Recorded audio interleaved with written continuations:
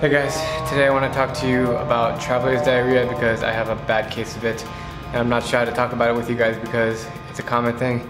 It's normal, it happens to a lot of travelers, and right now I'm currently in Yemen.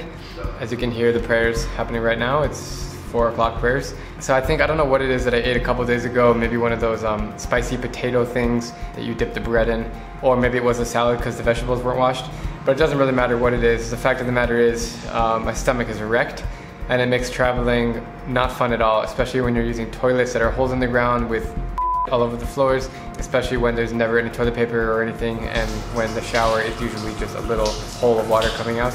It's rough to travel in Yemen in general, but having diarrhea makes it about 10 times more rough. So I just want to address the fact because a lot of you guys probably get it and you probably don't know what to do. So what I do is I usually drink a lot of water. Everybody says drink a lot of water, but really drink 3 times the amount that you normally drink. So today I've already had 7 bottles of water, and you can see how sweaty it is. By the way, the electricity is out in this hotel room right now, and which means the AC is broken and the fan doesn't work. So I'm just sitting here baking in my sweat as I'm talking to you guys. So drink a lot of water, and then remember BRB, bread, rice, and bananas.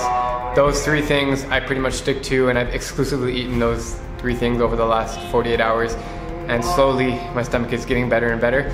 So water, bread, rice, and bananas. I like to stay away from medication. When I take Imodium, the opposite happens and I get really blocked up and then I can't use the bathroom for like a week, and then that's even worse almost. So it's better to just let your body naturally get rid of what it needs to get rid of.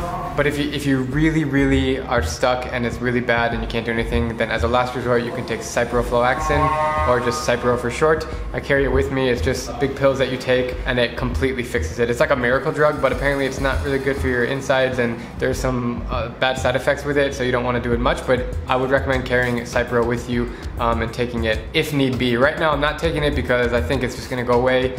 I get food poisoning about once every month, let's say, so it's quite normal for me, but for people that don't get it very much, I hope that you find this video useful. And the ways that you can prevent food poisoning is always drink bottled water. I brush my teeth with bottled water. Honestly, it depends what country you're in, of course, but most of the time, if you want to prevent it, avoid any kind of drinking water, tap water that's served at the restaurants. And then if you eat fruits and vegetables, make sure that you peel it yourself, like you open it, because otherwise they probably don't clean it out very well.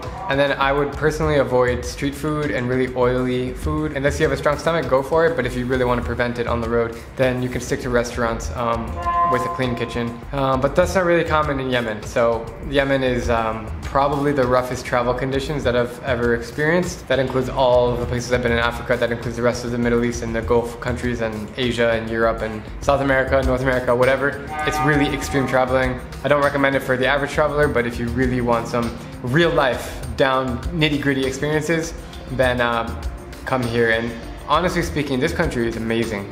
Looking past all the war, looking past the politics, looking past the food poisoning, I've been welcomed with nothing but smiles. I've been invited into homes for some food. I've been enjoying the magnificent nature and world heritage sites all over Yemen. So, okay, I am gonna go use the bathroom. Great talking to you guys. Comment below if you have any suggestions about traveler's diarrhea, if you have it, or how to prevent it. We'd love to hear from you. All right, see you later.